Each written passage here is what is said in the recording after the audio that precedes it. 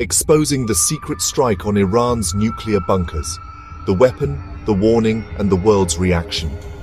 Let's break it down in 60 seconds. The US military has just dropped its most powerful non-nuclear bomb, the GBU-57, also called the Massive Ordnance Penetrator.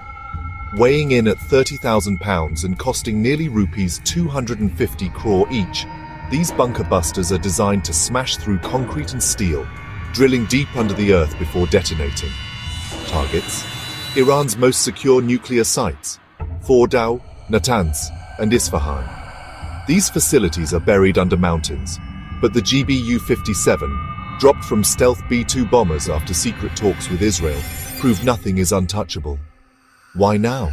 US intelligence says Iran accelerated uranium enrichment, crossing a dangerous line. This strike is not just about destruction, it's a warning to the world. Want more breaking updates on military tech, global conflicts, and geopolitics? Subscribe to Azor Global, where business meets the battlefield.